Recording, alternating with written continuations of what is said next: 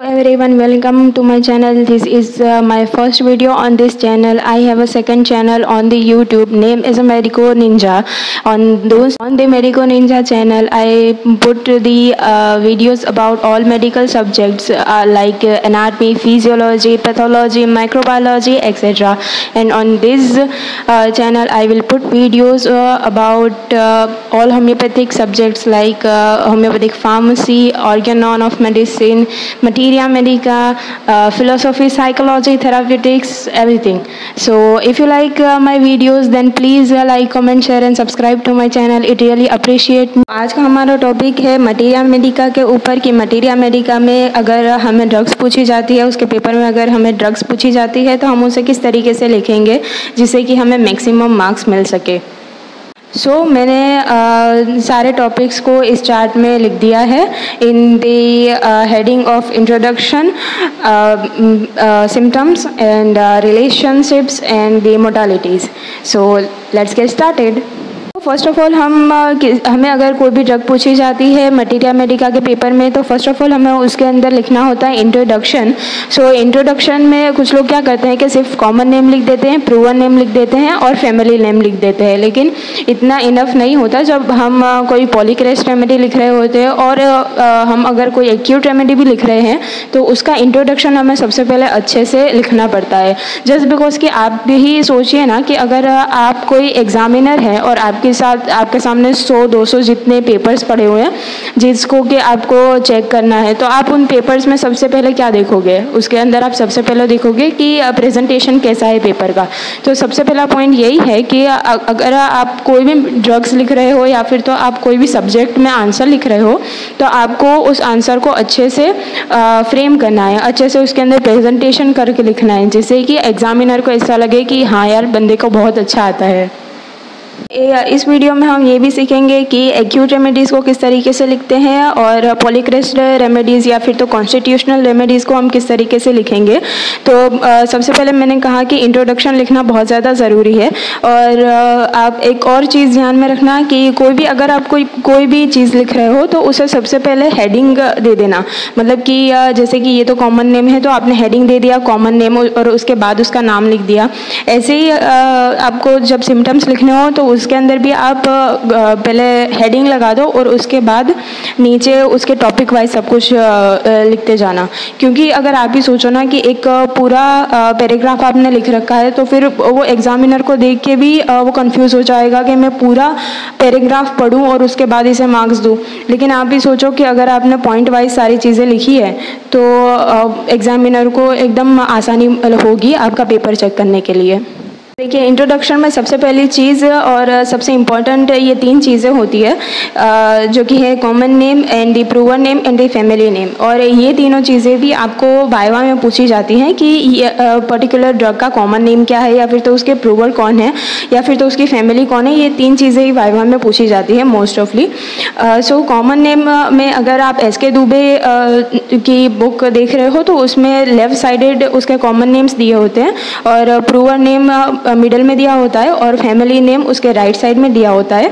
और अगर आप दूसरी कोई भी बुक से पढ़ रहे हो like N.M. Chaudhary and Mathur and पाठक और उन सब में भी ये तीनों चीज़ें तो दी हुई होती है। सो ये तीनों चीज़ें बहुत ज़्यादा इंपॉर्टेंट है। उसके बाद 4th थिंग आता है हमारा सोर्स। सो सोर्स से मेरा मतलब है कि ये कौन से सोर्स की या फिर तो कौन से किंगडम की मेडिसिन है, like vegetable kingdom, like animal kingdom, like from the mineral kingdom, chemicals और उस तरीके के सोर्सेस आते हैं इसमें। सो आपको यहाँ पर वो लिखना है कि ये ड्रग कौन से सोर्स की है या फिर तो ये ड्रग कौन से किंगडम की है। उसके बाद आप लिखोगे part used. So part used से मेरा मतलब है कि उस फॉर एग्जांपल कि अगर हम कोई वेजिटेबल किंगडम की ड्रग लिख रहे हैं तो उसमें कौन सा पार्ट यूज़ हुआ है। मोस्ट ऑफली सारे जो वेजिटेबल किंगडम की ड्रग्स है उसमें पूरा का पूरा प्लांट यूज़ नहीं होता, लेकिन उसके कुछ कुछ पार्ट्स यूज होते हैं। मतलब कि लाइक लीव्स ले लिए, लाइक फ्लावर्स ले लिया आपने, उस तरीके के पार्ट यूज यूज्ड होते हैं इसमें। और आपको इसमें ये भी लिखना है कि वो कौन से वक्त हमें उसको लेना है, मतलब कि ब्लूमिंग के टाइम पर लेना है, ब्लूमिंग बिफोर ब्लूमिंग लेना है, आफ्टर ब्लूमिंग लेना है, ये भी आपको इस पॉइंट में लिखना है। देन उसके बाद बात आती है कि कॉन्स्टिट्यूशन की। सो कॉन्स्टिट्यूशन मेनली हम पॉलीक्रेस्ट रेमेडीज़ में लिखते हैं, क्योंकि एक्यूट जो रेमेडीज़ होती है उसमें कॉन्स्टिट्यूशन इतना ज़्यादा इंपॉर्टेंट नहीं होता। सो अगर आपको कोई एक्यूट रेमेडी पूछी जाती है तो आप उसमें कॉन्स्टिट्यूशन अगर थोड़ा सा लिखोगे या फिर तो नहीं लिखोगे तभी आई थिंक चलेगा, लेकिन पॉलीक्रेस्ट रेमेडी में कॉन्स्टिट्यूशन लिखना बहुत ज़्यादा इंपॉर्टेंट है। सो आप एक हेडिंग लगा दो कि कॉन्स्टिट्यूशन, और कॉन्स्टिट्यूशन में फिर फर्स्ट आपको इन सारे हेडिंग्स को इसी मैनर में लिखना होगा। लाइक कि फर्स्ट होगा physical makeup, then mental makeup, then the temperament, then diathesis, thermal and मियाज़म। So physical makeup में क्या होता है कि जो ये पर्टिकुलर ड्रग है वो किस पेशेंट को हम दे सकते हैं, या फिर तो वो किस तरीके का दिख रहा होगा हमें फिज़िकली, लाइक कि उसके हेयर्स कैसे होंगे, उसके स्किन कैसी होगी, उसका प्रेस्पिरेशन कैसा होगा, और उसकी स्किन रेड है या पेल है, ये सारी चीज़ें फ़िज़िकल मेकअप में आएंगी। और मेंटल मेकअप में ये आएगा कि जो पर्सन है, पर्टिकुलर जो एक पर्सन है वो आपका पेशेंट है, वो कितना ज़्यादा इरिटेबल है, या फिर तो नर्वस है, या फिर तो आप कह लीजिए जेलस है, इस टाइप की सारी चीज़ें आएंगी हमारे मेंटल मेकअप में। उसके बाद आता है हमारा टेम्परामेंट। सो टेम्परामेंट में भी यही चीज़ें होती है कि जो पेशेंट का नेचर है वो कैसा है, लाइक कि वो नर्वस है या फिर तो इरिटेबल है, लाइक वो जेलस है, पीविश है, किस तरीके का है, वो टेम्परामेंट में आएगा। देन दी डायथिसिस। तो डायथिसिस में मेनली जिस तरीके के या फिर तो कह लीजिए कि मेजरली ये जो ड्रग है वो किस डिजीज़ को क्योर कर रही है, उस डिजीज़ के नाम पर हमारे डायथिसिस होता है। सो diathesis like the rheumatism diathesis या फिर तो गाउट डायथिसिस, इस तरीके के डायथिसिस होते हैं जो आप ऑर्गेनॉन में पढ़ोगे। एंड देन थर्मल से मेरा मीनिंग ये है कि लाइक वो पेशेंट हॉट है या चिली है, मतलब कि अगर पेशेंट को हॉट चीज़ें ज़्यादा पसंद है, मतलब कि हॉट ड्रिंक्स ज़्यादा पसंद है, उसे गर्मियाँ ज़्यादा पसंद है, तो वो पेशेंट हुआ हॉट पेशेंट। और अगर उसे ठंडियाँ ज़्यादा पसंद है, ठंडे ड्रिंक्स ज़्यादा पसंद है, तो वो हुआ हमारा चिली पेशेंट। देन हमारे आते हैं मियाज़म। सो मियाज़म्स आपको पता ही होंगे कि 3 है, सोरा, साइकोसिस एंड सिफिलिस। जो हमारे 3 मियाज़म्स है उसे हमें इस हेडिंग में लिखना होगा। देन होता है ड्यूरेशन ऑफ एक्शन, मतलब कि ये जो पर्टिकुलर ड्रग है वो हम एडमिनिस्टर करेंगे, उसके बाद ये कितने टाइम में अपनी एक्शन दिखाएगी, like 2 minutes, 3 minutes, 1 our, 2 our, इस तरीके से जो उसका ड्यूरेशन ऑफ एक्शन है वो भी आपको लिखना ज़रूरी है। और उसके बाद हम यहाँ पर आते हैं, ये मुझसे एक मिस्टेक हो गई है कि मैंने ऊपर नीचे लिख दिया। सो इसमें पर्टिकुलरली होता है क्लिनिकल, 8 पॉइंट है हमारा क्लिनिकल। सो क्लिनिकल में क्या होता है कि जो पर्टिकुलरली डिसऑर्डर्स है या फिर तो हम कह लीजिए कि जो डिजीज़ हैं जिसे ये ड्रग क्योर करेगी, उस तरीके की सारी डिजीज़ हम क्लिनिकल में लिखते हैं। उसके बाद हमारा आता है elements from. So elements from मतलब कि लाइक समझ लीजिए कि कॉजेज़, जैसे कि हम पैथोलॉजी में पढ़ते हैं कि उसके कॉजेज़ क्या है या फिर तो ईटियोलॉजी क्या है, सेम वे ये जो ड्रग है उसका जो कोई भी डिजीज़ होने वाली है उसका कॉज क्या होगा, सो उसे हम लिखेंगे elements from. And then the pathogenesis. So pathogenesis में हम लिखेंगे लाइक कि जो हम पैथोजेनेसिस पैथोलॉजी में लिखते हैं कि सारा उसका मैकेनिज़्म क्या होगा, ये ड्रग हमारी बॉडी पर किस तरीके से काम करेगी, उसका मैकेनिज़्म क्या होगा, जो होगा हमारा पैथोजेनेसिस। देन लास्ट थिंग आता है स्पेयर ऑफ एक्शन, लेकिन आपको इसको लास्टली नहीं लिखना है, आप इसे क्लिनिकल के पहले भी लिखोगे तो ज़्यादा अच्छा रहेगा, इससे आपका प्रेजेंटेशन भी अच्छा रहेगा। सो स्पेयर ऑफ एक्शन में क्या होता है कि ये पर्टिकुलर जो ड्रग है वो एकदम पर्टिकुलरली हमारे कौन से सिस्टम के ऊपर एक्ट करेगी या फिर तो कौन से पार्ट के ऊपर एक्ट करेगी, लाइक ये किस पार्ट के ऊपर एक्ट करेगी, like the mucosal membrane, like the respiratory system, like the heart. और आप अगर किसी ड्रग को क्लिनिकली भी समझना चाहो तो आप ऐसे समझ सकते हो कि फर्स्ट इसका स्पेयर ऑफ एक्शन किस ऑर्गन के ऊपर है या फिर तो किस पर्टिकुलर सेल के ऊपर है, जिससे कि आपको पता चलेगा कि क्लिनिकल में मतलब कि इससे किस तरीके के डिसऑर्डर्स हो सकते हैं। और उसके बाद आपको ऑटोमेटिकली थोड़ा सा आइडिया आ जाएगा कि इसका पैथोजेनेसिस क्या रहेगा। तो चलिए उसके बाद आते हैं हमारे सिम्टम्स के ऊपर। सो सिम्टम्स में पर्टिकुलरली हमें 2 सिम्टम्स लिखने होते हैं, जो कि है general symptoms and the particulars.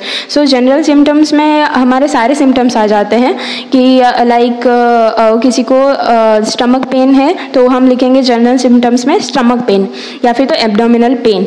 और लाइक किसी को फीवर है तो वो इस जनरल सिम्टम्स में आएगा। देन दी पर्टिकुलर्स में क्या होता है कि पर्टिकुलरली कौन कौन सी सिस्टम के ऊपर इसका एक्ट होता है, उसे हम लिखेंगे पर्टिकुलर में। सो हमारी जो पॉलीक्रेस्टेड रेमेडीज़ होती है वो हमारे बॉडी के सारे सिस्टम्स के ऊपर एक्ट करती है, लेकिन जो एक्यूट रेमेडीज़ होती है वो कुछ ही सिस्टम्स के ऊपर रिएक्ट कर पाती है। सो फर्स्ट इसमें लिखेंगे हम माइंड। सो इसमें पर्टिकुलर्स में हम ऊपर से लेकर नीचे तक जाएंगे, मतलब कि फर्स्ट माइंड होगा, या फिर तो आप ब्रेन ले लीजिए, या फिर तो कुछ बुक्स में लिखा होगा कि हेडेक, उसे भी हम माइंड के अकॉर्डिंग लिख सकते हैं, माइंड के हेडिंग के नीचे लिख सकते हैं उन सिम्टम्स को। और उसके बाद आती है हमारी eyes, then nose, then mouth, then हमारे ईयर्स आ जाएंगे। उसके बाद हम थोरेसिक कैविटी में जाएंगे तो हमें मिलेगा रेस्पिरेटरी सिस्टम, एंड देन हमारा हार्ट होगा थोरेसिक कैविटी में। उसके बाद हम एब्डोमेन में जाएंगे तो जीआईटी होगा, then female, and then male complaints, then the limbs. सो आपको इसी तरीके से इसी मैनर में सारे सिम्टम्स जो है वो लिखने होंगे। और उसके बाद आता है हमारा स्किन, और फिर उसके बाद जो एक्यूट रेमेडीज़ होती है या फिर तो जो इंजरी ग्रुप की रेमेडीज़ होती है, उसमें पर्टिकुलरली ऐसा क्वेश्चन आता है कि जो भी लाइक द रूटा है मेडिसिन, तो रूटा की इंजरी लिखिए तो उसमें पर्टिकुलरली इंजरी लिखनी होती है। उसे आप इसे पर्टिकुलर हेडिंग देकर बाद में इंजरी करके उसे लिख सकते हो। और बेबी लाइक दी शीना है या फिर तो कैमोमिला है, वो सारी जो ड्रग्स है वो बेबी की ड्रग्स है, बेबीज़ के लिए हम एडमिनिस्टर करते हैं, तो उसके अंदर बेबीज़ के सिम्टम भी अलग से लिखने होते हैं। उसके बाद आती है हमारी मोडालिटीज़। तो मोडालिटीज़ में पर्टिकुलरली 2 पॉइंट होते हैं, जो कि होते हैं एग्रावेशन एंड एमेलियोरेशन। सो एग्रावेशन में क्या होता है, कुछ ऐसी चीज़ें या फिर तो वेदर, या फिर तो कह लीजिए कि कुछ ऐसी ड्रिंक्स या फिर तो कुछ ऐसी खाने की चीज़ें जिससे कि पेशेंट को उसकी जो सिम्टम्स होते हैं वो एग्रावेट हो जाते हैं, मतलब कि उसके सिम्टम्स बहुत ज़्यादा हो जाते हैं, जिसे हम कहेंगे एग्रावेशन।